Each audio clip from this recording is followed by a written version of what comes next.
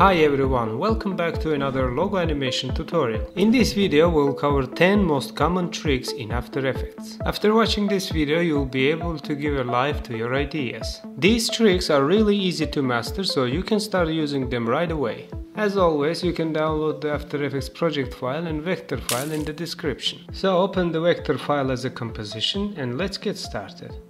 Select all layers and create shapes from vector layers. Then create a background and organize your timeline for more comfortable workflow. Picking colors for layers will later help you to find them. So hide all the other layers and let's start with the ship layer. Before revealing this element, we'll use two circles. So create first circle and match the color with the logo element. Choose the dark blue color for the second circle.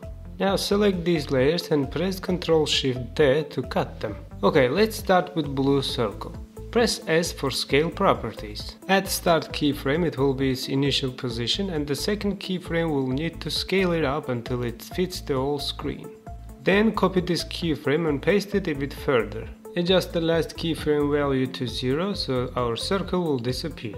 Next, select all keyframes and press F9 to ease them. Adjust the graph editor similar to this one. Now select the pen tool and draw a motion path for our circle. Make sure this path ends where our circle is placed. Then search for path and put a keyframe and copy it. Then select the blue circle layer and press P for position properties. Simply paste it and our keyframes will appear on timeline. Next, adjust the graph editor similar to this one and we'll have a smoother animation. Now let's take a moment and preview it. Looks okay, so let's animate the yellow circle. But first let's fix the layers in the timeline for better timing. Now put scale keyframe and move it until the end so it will be the last position. Then adjust the first keyframe value to 0. Then move the timeline indicator further and scale up the circle. This will give a more dynamic reveal to our element. Then copy this keyframe and paste it a bit further. Adjust the graph editor similar to this one, and now let's see what we got. Now let's create an animation for the ship layers. First, cut the layers by pressing Ctrl+Shift+D. Then put a scale keyframe for its last position. Put another keyframe in the beginning and make it bigger, and then copy this keyframe and paste it somewhere around here. Now press F9 for easing the keyframe and adjust the graph editor. Now let's add offset path effect and put two keyframes. First will be with the amount of 0 and the second will be until the shape disappears. Next, apply the same steps for our second ship layer. Now let's preview it. Next, from Effects and Presets, look for CC Bender effect. Apply this effect to our ship layer and adjust this anchor point here.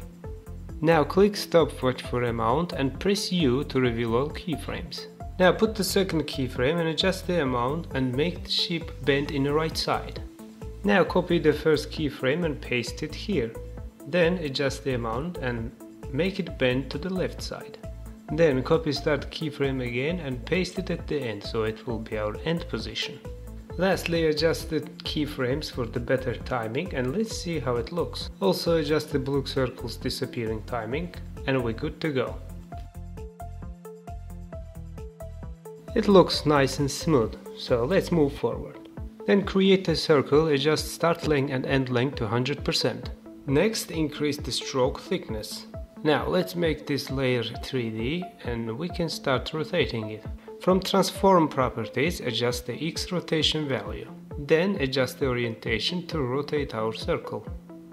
Now place it in the middle and let's add trim path effect. For the trim path effect we will need 4 keyframes for end and start.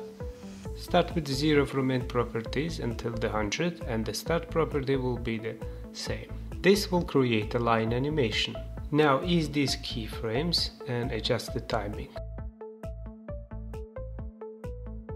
It looks nice, so let's bring up the other logo elements. For revealing these shapes we will also use offset path effect. So the first keyframe amount will be until the shape disappears and the last will be the 0. Now copy this effect and select contents for other layers. Simply copy paste it and we have animated all shapes.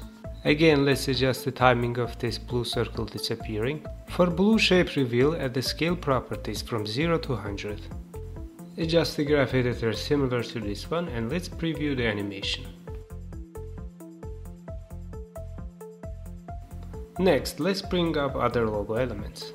This time we will use matte reveal technique to create our stroke animation.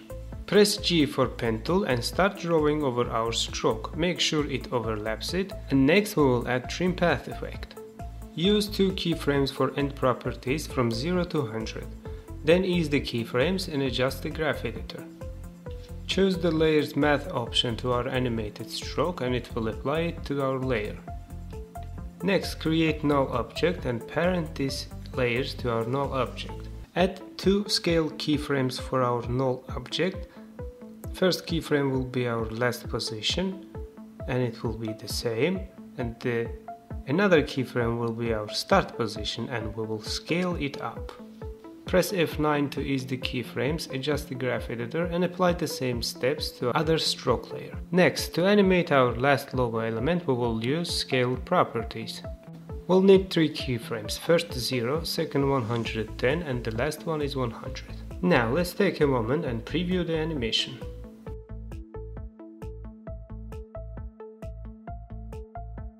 For the strips and this shape, I also used offset path effect.